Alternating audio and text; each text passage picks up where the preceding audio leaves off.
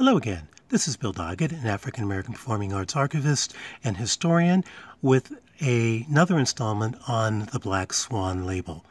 This is a recording of one of many in my Race and Early Sound archive.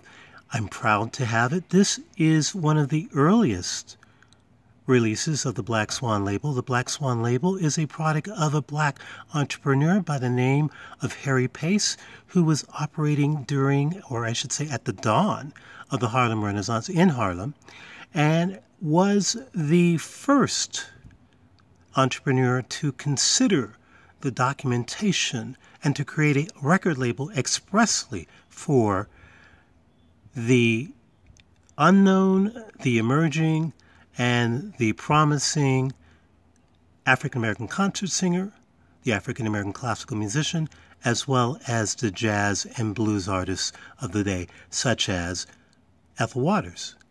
This was the label that first recorded her before she went to Columbia. There's so much to say about this recording. I'll try not to be too long-winded, but the contextualization I'm giving is really critical.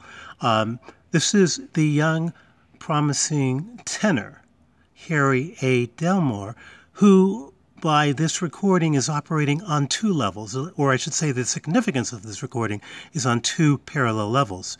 It represents, in this 1921 recording, the acknowledgement of the significance and the emergence of the most important dynamic new African-American tenor on the scene, Roland Hayes. Roland Hayes was assigned to the Aeolian Vocalion label, but Harry A. Delmore emerges not only in the shadow, but is inspired by Roland Hayes. The art song, Makushla, by Rowe and McMurrow, is material that operates on another level. It's a pop song, a popular song, very similar to what another tenor, the Irish tenor, operating just before this time and through this time, John McCormick would sing and record.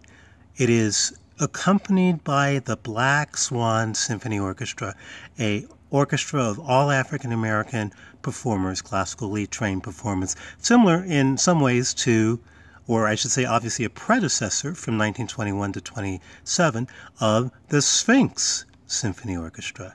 So it's very historic, and then when you contextualize it this way, I think it becomes much more important. So let's take a listen, and this is Black Swan 2009.